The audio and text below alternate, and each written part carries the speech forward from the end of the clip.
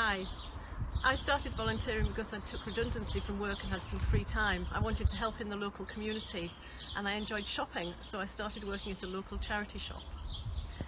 I decided to become a volunteer because I wanted to start working with children. I thought it would be a good experience and I just wanted something to do in my free time.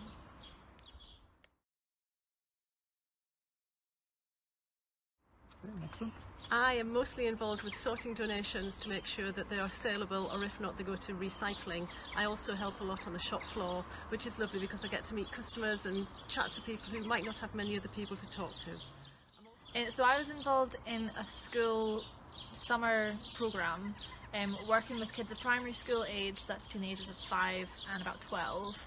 Just doing summer activities so they had somewhere to go where their parents were at work, where they could meet other children, be creative, do some sporting activities, play outside, all those sort of things. So I was just like a supervisor and someone they could kind of talk to and play with and yeah. Supporters of the Sea-Watch Foundation and recently donated to their Going Bald for the Bottlenose campaign.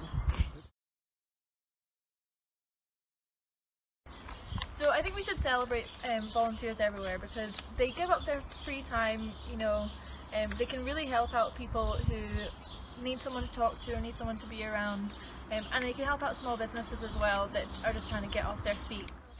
I think we should celebrate volunteers because they're mostly ordinary people doing extraordinary things. They are the backbone of many charities and help run a lot of organisations. My advice to other volunteers would be just get stuck in, be eager, try out new things, try a variety of things and never really say no to something. I think, you should always give it a shot. I would say go for it. It's okay to be nervous, but everyone starts somewhere. But also make sure that the organisation you finally decide to help with knows that you're committed, and be committed with them. It's worth it.